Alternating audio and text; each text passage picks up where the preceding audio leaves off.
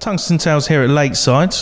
About to have a chat with Paul Gillings from the Darts Performance Centre. First of all, Paul, if you can tell us a little bit about what you do there. Darts Performance Centre, we've got a website, like a self-improvement website for players who can pay a subscription. There's lots of advice on there, articles written by psychologists, nutritionists, etc. So that's what started the Darts Performance Centre off. And then following on from that, the other service we provide for dart players is an analysis service of their throw. So what was the aim initially when you set up the Darts Performance Centre? Was it more for local players that you knew or to get a wider audience? Yeah, no, it was for a wider audience. I was doing a master's degree in the performance analysis of sport, and every single sport from bowling to Olympic sports had analysts, had psychologists, had all the backup support that they needed from amateur right the way through to professionals, and the only sport that I noticed that hadn't got that was darts. So I saw that as an opportunity, one for myself, as a shortcut to a shortcut in a sport that wasn't being covered, but also to, I love darts. It was a brilliant opportunity for me to be involved in the industry and try and help out grassroots players and hopefully through to professionals. So you talk about analysis of a dart player. Can you tell us exactly how you do analyse each player? Yeah, what we do, we video the player. We've got a super slow-mo camera, so we'll film the player from the side and from the front. We then sit down. We've got some software on our laptop. We sit down with the player. We can put lines on the top of the head, down the side, and we play back the video in super slow-mo and try and pick up on where things are going awry. And then obviously we talk that through with the players, go back up on the oche, demonstrate to them exactly what we're talking about, get them to do it, and then we keep working with them so they got some practice games or some ideas that they can go away with. And once they get back home or wherever they're going, they've got something that they can get stuck into when it comes to practice. Now obviously you've dealt with a lot of players in your time. Can you give us any specific examples about players you've helped and how you've helped them with their game? Yeah, we have. We've seen hundreds and hundreds of players now, and the feedback we've had is fantastic. We've seen right through from grassroots players, pub players, to we went down to Red Dragon and saw Mark Webster and a couple of other guys that are Red Dragon players. Generally, our player is a pub player, maybe wants to play Super League who wants to play county. A great example is a guy called Diego Portela, a Brazilian. He came down. We've done some sponsorship with him now, but we've had some really good sessions. He's come down regularly, and first time he came down, we noticed he had a real quirky how he turned his hand while he was throwing. He went away and he practiced and he practiced and he practiced, came back, and it was gone. Now he has a perfectly smooth release, and his game also, quite obviously to me, went on an upward trajectory. So he was over the moon. He's been playing the best darts of his life, but he's still come back again. He wants more. We found another little thing, and again he went away and he practiced that and he practiced that, and that was smoothed out. So he's going to Q School. He's going on the video tour next year, and a year ago, I think you actually know him. So I know a year ago he was a average Super League player who has made big steps. I'm not. He throws the darts. I'm not claiming that it's all down to us. But if you ask Diego, he will say that the advice he got was a big boost to his self-improvement. As you say, I do know him, and I have seen a marked improvement in his game. That said, would you be happy to give me a quick assessment? Yeah, absolutely. I'd love to. Let's do it. Right, let's go.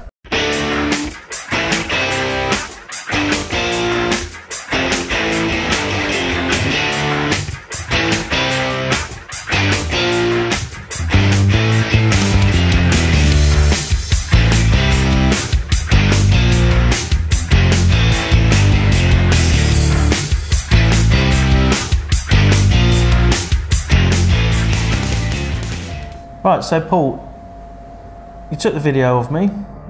We've got it here. Mm-hmm. What can you tell me about how you would assess this? Okay, so what we would do exactly what we're doing now. We'd sit down, put the video on. I put some lines on the video. We look for key areas such as a player bunny hopping up and down, moving forward, and if they do move forward, do they get back to their original position? So we sit down, we go through the video, we look at all these key points. Sometimes it's glaringly obvious. Say we get players that are maybe playing at a sort of pub league standard. Obviously, when we get players, you play in the PDC, the better the player, the harder the job is for me. So with you, there's a couple of things that I've spotted that perhaps we'll go through later. But maybe with a player of your calibre, yes, there's always something. There's always something you can find. But maybe with you, we could also work on, maybe talk about the mental side of the game and your practice regime and what you are actually practicing. So the video analysis is all part of it, and a fundamental part of improving.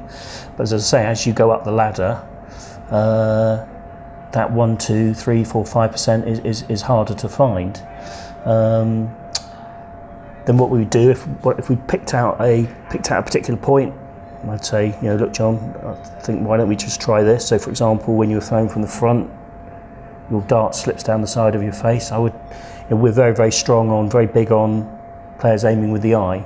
So, we say, if you were aiming a gun, you wouldn't stick it down the side of the head. Mm-hmm. So, shooting a gun, throwing a dart, principles are the same. So I'd say to you, well, look, I understand the scenario, you're wearing glasses. We've got a lot of players who are concerned about the flight or the stem hitting their glasses and obviously disrupting their throw. So I do completely understand that. So maybe then we'd have a look at your equipment. Maybe we put a shorter stem on, maybe a slimmer flight, and then see if you can then come back to your eye and throw the dart then. So this is the start of the process, but after that, it's not necessarily how you're throwing it. It can be the kit, as I've just explained. It could be a number of other things that we could tweak that will just give you that little extra advantage that you're looking for. Excellent.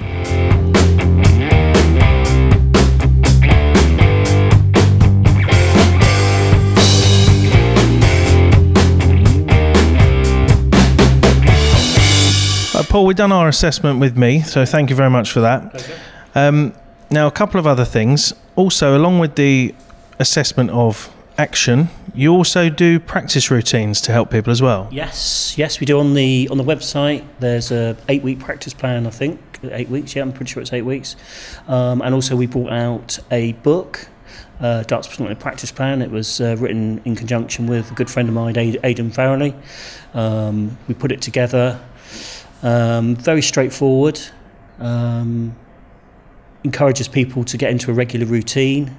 So there's a certain amount of practice sessions each week, so you can look back on what you've done the previous week, 2 weeks, 3 weeks, 4 weeks. So you've got some little comparison, which then obviously if you're seeing yourself getting better, it gives you that little bit of motivation to keep practicing. Yeah, it's been very successful. I mean, this week, as you know, Casey Gallagher's been at the Lakeside and beaten Dita Hedman. She is a player that we sponsor, and she contacted me a few weeks before, took the book on. She was never, like a lot of dart players, they really want to practice, but they just can't be bothered. And she was the same. She would just get bored, simple as that. She took the book, and she was saying, this is unbelievable. I'm practicing 2 or 3 hours a day. I'm not even noticing the time. A massive transformation in her practice regime, and it paid dividends for her. So yeah, the book's been brilliant. Also introduces people to our other services like the video analysis that we've done together. So yeah, it's been a real great thing to do, and we have actually got another one that we're working on at the moment. It's going to be a little bit more in depth. We wanted to see what dart players thought of the idea of a practice book, and it's gone really, really well. So we've got something a little bit more in depth coming out probably in the next 6 weeks, something like that. And also, you mentioned to me about the possibility of changing equipment. Obviously, that stretches to darts as well. Is that something you can actually produce or help somebody produce a set of darts that tailors to their particular throw? Yeah, absolutely. We started off a few years ago with our own performance darts, our own brand of darts, designed by a dart player, Anthony Urmston Toft.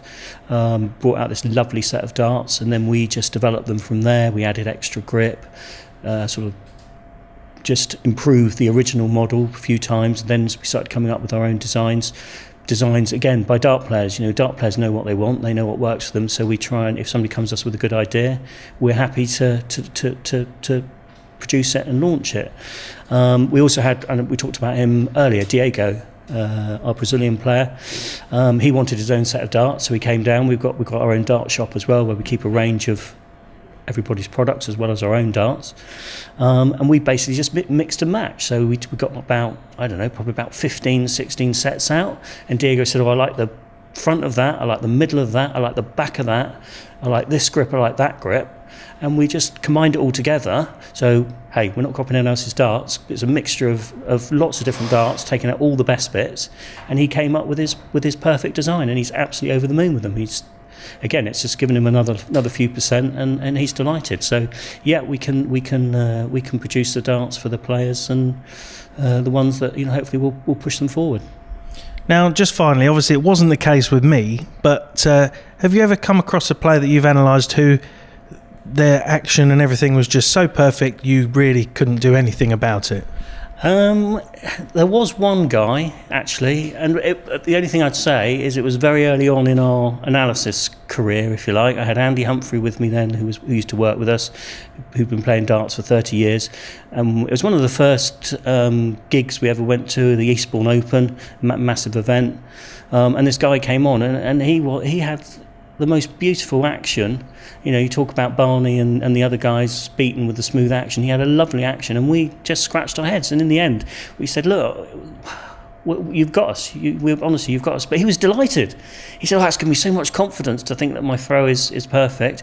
But that was 5 years ago, and since then, it's never happened again. There's always something. So I don't know if that was just lack of experience at the beginning, or whether he genuinely did have a perfect throw. I'll have to dig his video out again and have a look. I still got it on file. But yeah, that was the first and only time. Well, thanks again for talking to us, Paul, from the Darts Performance Centre. Good luck with the future, and thanks again for doing the assessment with me. Yeah, all the best. Thanks for talking to Tungsten Tales. Thank you.